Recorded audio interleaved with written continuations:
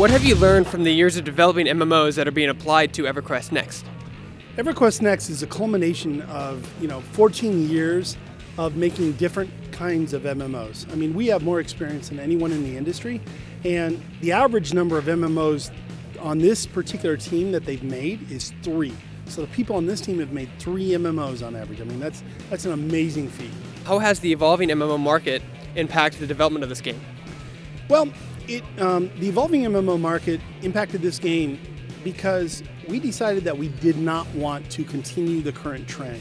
We're bored with it. We helped create it, and too many games have been made with the kind of current sort of level grind, get loot mechanic, and we decided we wanted to change that. So it impacted it in the way that you'd hope it would, which is change. What are the challenges of introducing a new game in today's marketplace? The biggest challenges of introducing a game in today's marketplace revolve around a combination of the operational aspect, which it takes an enormous amount of logistical infrastructure, which we've put into place, and simply put, the users today have played so many different MMOs that we have to offer them something different if we want them to come and play our game. How are you designing this game for the large number of new gamers entering the fray?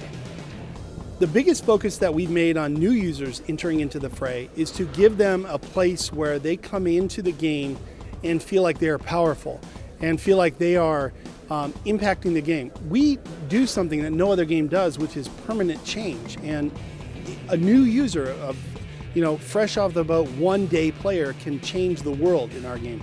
Totally different than any other MMO ever made. What will giving players actual tools to build this world open up for the genre? What we have seen is that if we give the players the tools, they can build stuff even better than we can. Our SOE Player Studio initiative is proof of that. We have seen amazing, amazing items made by our players, and we feel that it's going to be a huge paradigm shift for us in that our users are going to be able to help us build this amazing game. What impact has free-to-play impacted in the MMO space?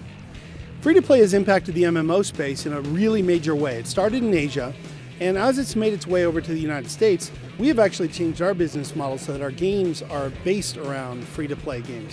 What that means is that there's no barrier to entry. You can check our games out. If you like them, pay us. If you don't, you can play and not pay us. But it's very, very powerful in that it allows a wide variety of players to come into the mix and try things without actually spending money. What business model will EverQuest Next employ? EverQuest Next will employ the free-to-play business model. We feel that it's the right business model for the game, and that on a go-forward basis, it allows our users to check out content in a way that doesn't cost them money, doesn't really hit their pocketbook. It's all about the fun, and for us, that's the most important thing.